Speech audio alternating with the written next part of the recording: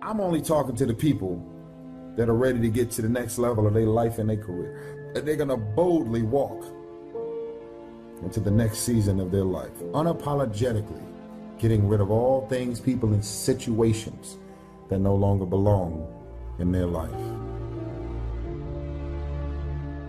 Most of you,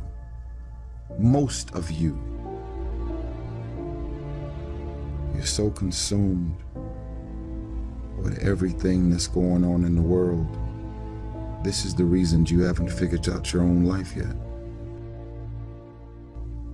Every blog, every website, every tweet, every Instagram post, you are so consumed with everything that's going on in the world, you're ignoring your own world.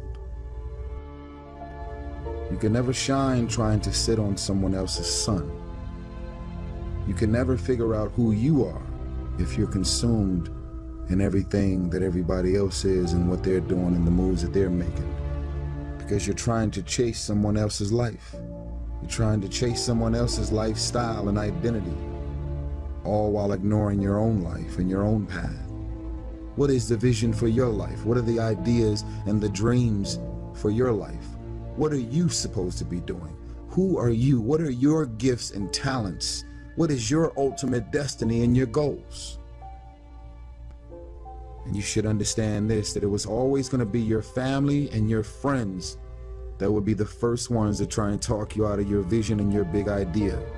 That's why you're supposed to live your life. Focus on your intentions and do your thing. Did you allow your self-worth to be based on what other people think of you is the beginning of the end. I believe in me. If you stop believing in me, I'm not gonna believe in myself any less.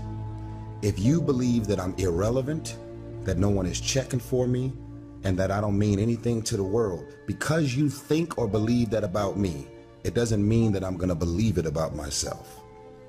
See, the day that you start living your life according to everybody else's opinion is the beginning of the end.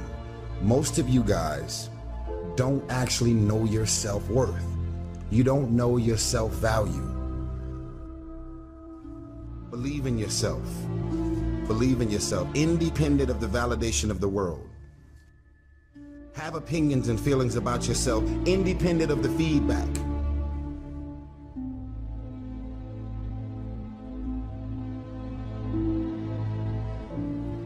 I really think that if you get rid of the trash in your life, that can be people, business, and situations, you too could really, I really believe that you can reach your full potential.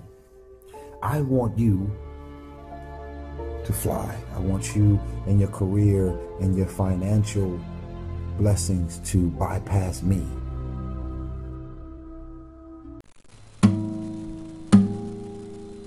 Welcome to Motivation Basics, Day 5 of 5. So throughout this course, we've been defining motivation as emotions fueling actions that move you towards your goals. We've talked about emotional intelligence and some questions you can ask yourself to motivate yourself towards your goals. Yesterday we asked, how do my actions towards my goals strengthen my motivation? The idea that our actions towards our goals make us feel more motivated, that we feel fired up when we're almost there, when we could see the finish line. So tying together what we've been learning these past few days, I can share with you the most valuable motivation technique, and that's one thing at a time. And so let me go over this. You might recall a few days ago when I asked you this question, when do you feel the strongest emotions moving you away from your goals? And I mentioned at the very beginning when you're first looking at your goal and it's way, way far away, that you don't feel as motivated as, say, when you're right next to it, when you could see the finish line. I asked, when do you feel the strongest emotions moving you towards your goals? And again, that's right before it happens. So say if you've been standing in line for a movie premiere or standing in line for a big concert, hours before, you might feel somewhat excited, but kind of bored just standing there waiting in line. Maybe you're hanging out, having some fun. But you feel the strongest emotion when that line starts moving and people start going inside. Yesterday we talked about first getting an essay assignment that was a month away. So there wasn't much motivation behind it other than it being worth half your grade. As that due date came closer, and as you took action steps towards that goal, you became more and more motivated to finish because you were right there.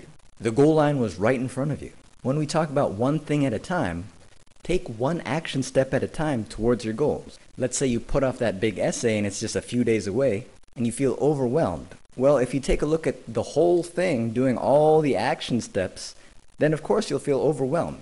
The goal is still so far away. But if you break this down and say one thing at a time, then you can ask yourself, what's the one thing I can do right now to move me towards that goal? Well, maybe the one thing is opening up your binder and looking for the requirements. So opening up your binder becomes the goal in front of you. You could feel motivated to open up your binder.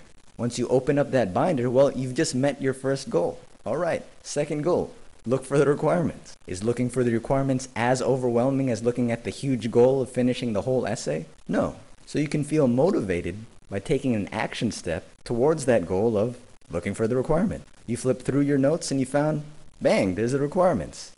So another goal met. So each moment you fall back to this idea of one thing at a time, that the goal is right in front of you. And if you keep doing that, then your major goal will be done. Not only will it be done, but it'll be done in less time, with less effort, and better quality. This I guarantee. One thing at a time. Of course, this basic training is just a tip of the iceberg. If you're open and willing to try more powerful tips and strategies to becoming a highly effective, highly efficient, ninja-like student, see you inside FastStudySkills.com.